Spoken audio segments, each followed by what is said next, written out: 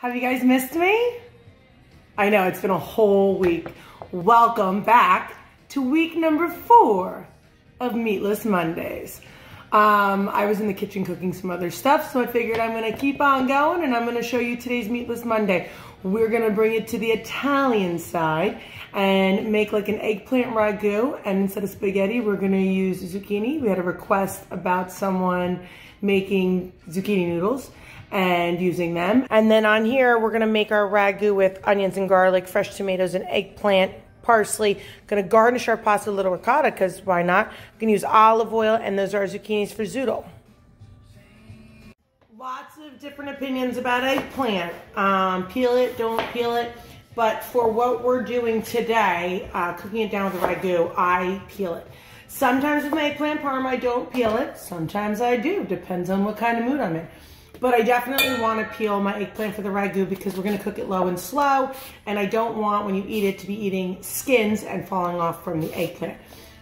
So I'm going to peel this and I'm going to cut it into a medium dice. I want to have some body to it because it is going to cook down. And I'm going to put it in this bowl and we're going to cut the tomatoes in quarters because those are going to cook down as well.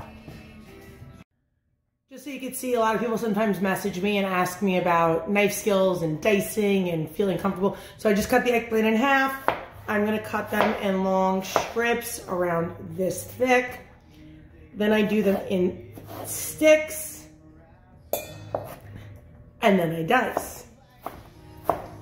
So I wanna do, like I said, a nice medium dice because these are gonna cook down. If you feel comfortable and you're good with a knife, you can stack your eggplant up and cut multiple layers at once.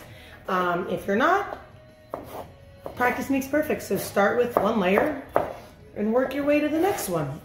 Let's make eggplant ragu. Sorry, I took a bite of something. Onions, hot pan, garlic. Just get that sweating before we add our eggplant. My onions and garlic have sweated out really nice. I'm gonna add our eggplant, toss it around all that oil, and I'm gonna get a little red wine to glaze the pan so we can start building our ragu. Just so you know, I changed my mind. I'm going with white wine instead. Just gonna deglaze the pan a little bit. And I'm gonna add our tomatoes in, and our fresh basil and parsley. I'm gonna get some tomato paste and we're gonna let this cook down. Tomato paste, that's the type I like. I'll put a nice squeeze on here. Whoop! Came out a little fast. And give it a toss. So in here we have our white wine that deglazed the pan, our eggplant, which are gonna give off a lot of water and cook down as well. And just let me wipe that. We did the tomato paste. Our ragu is going. It smells outrageous.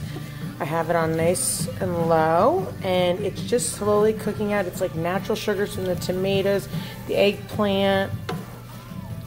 I'm gonna also slice up some fresh basil to go on at the end, but this smells so good. Low and slow. Okay, the ragu's pretty much almost done. I'm gonna show you my trick. This is what takes mine to the next level at amazingness. Around a 1/4 cup of balsamic vinegar at the end now. The sweetness, the acidity. You can also add a little bit of honey if you like, just to balance out the flavors. I'm gonna season it up with salt and pepper, and this is gonna be ready to serve on top of our zucchini noodles with that fresh ricotta.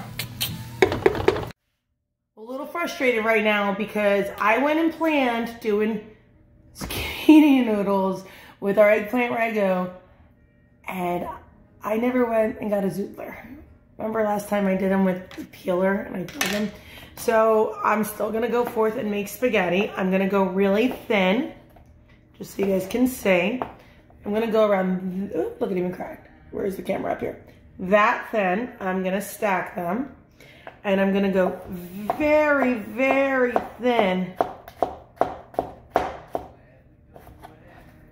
so I can make short spaghetti. Gotta do what you gotta do. I'm not gonna go out to buy a zoodler right now. Quick saute of my fake zucchini noodles right here.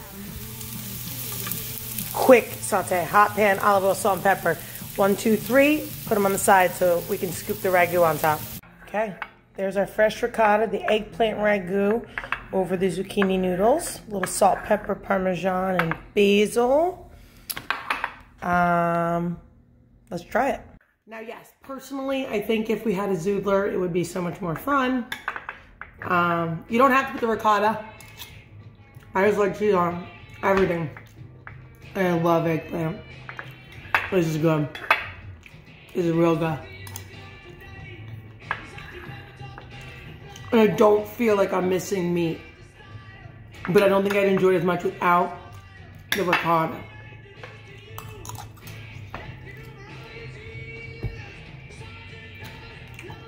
I'm definitely, for the kids, if they didn't like the zucchini noodles, which my kids do, I'd make the eggplant ragu and throw over pasta if you want something a little bit more substantial or heavier.